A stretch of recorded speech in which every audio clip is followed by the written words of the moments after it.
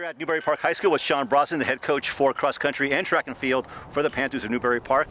Reason we're here on campus, today Gatorade announced Nico Young, the cross country national athlete of the year, and was in contention for the all sports Gatorade athlete of the year. The Gatorade Award is by far the most prestigious high school sports award out there. You had mentioned in a sense that when Nico first got notified of the state one, he thought at first it was a national one, and he kind of like, he was chomping at the bit about that. Being around him and him talking about it, how much do you think that award means to him for what he's achieved? I think the award does mean a lot to him because he knows the other great names on the list.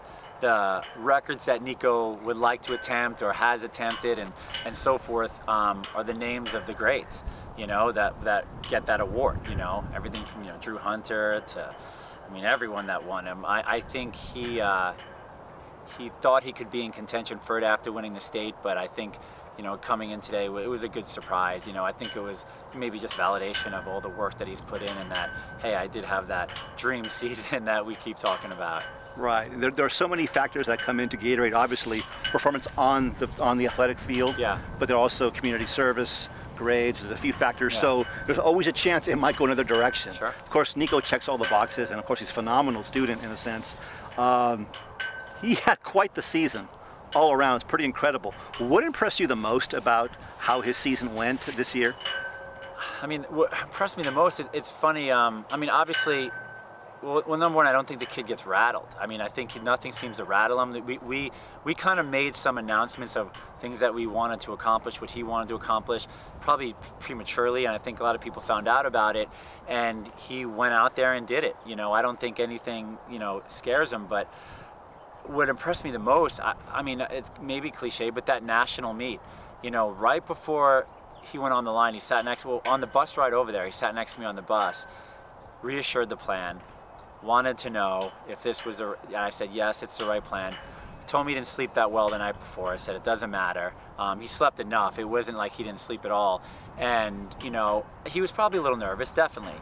But, you know, once I see him do strides on the course, I knew he was ready. But to watch him go out there and take the lead and to take control of that, I mean, that was the plan. I just, you know, it's when you have the plan and you want it to come together, to see it happen was pretty amazing. So that was a special moment as a coach, you know, to see it happen and to work, because I'm telling him to do this. I'm going, if this doesn't happen, it's my fault.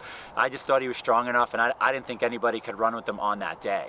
You know, there was some great talent in that field, and, you know, I think could have been different maybe if they did things a little bit differently, but they didn't go, and it happened. So. Regardless of if somebody else did it differently or not, I mean, he appeared to be coming in the class of the field, and he sure came out the class of the field, and we've seen a lot of signs leading up and since, obviously. Yeah. So it's a fine line, but, you know, you mentioned this, you've seen him in workouts, you know what he's capable of, yeah. You know what he could do, he did it, and as you mentioned, it was a good feeling to actually see it come to fruition. But were you surprised at how dominant he looked? Even though you know how good he is, yeah. Just how dominant he looked that day compared to everybody else? You know, I think it would surprise me because there was a few guys I've never seen race. You know, he's run against some of the great ones, and, you know, Strangio in there. Leo wasn't there, but he ran against them. So I saw him compete against them and knew where he was at. But, you know, I didn't know how Josh was going to run. I didn't. He was an unknown for me. So, and Nico too. But I felt from what I saw, I really believed nobody could run with him. I didn't think anybody could, and you know, Nico believed it too. You know, that's the great thing about Nico. I feel like, you know, I'm not going to tell him something that's not true and that I don't think is true, and he believes what I say. And, you know, I don't want to sound. I really wasn't. I saw him in a mile. I knew he won. I knew he had it. There was no way he was going to let them catch him. And there was just no way. I saw him at 3K, and I was like, okay, he has this. Now where's the rest of my team? But he, it was a great job done. I was very, very proud to watch him do it. So at mid-season, the closest invitational, he runs 14:29 at the Newbury Park course, number 2 all time.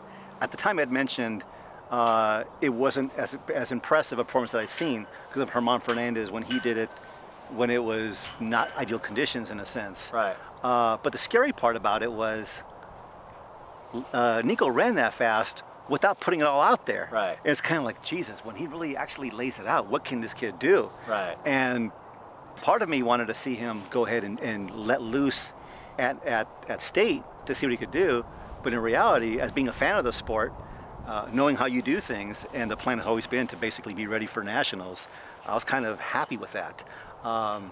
Even though he ran well again at state, again, he mentioned he wasn't going all out. And Right. he wasn't, I think sometimes when you say that, people can assume he's being cocky and such. Right. And he's really a level-headed kid.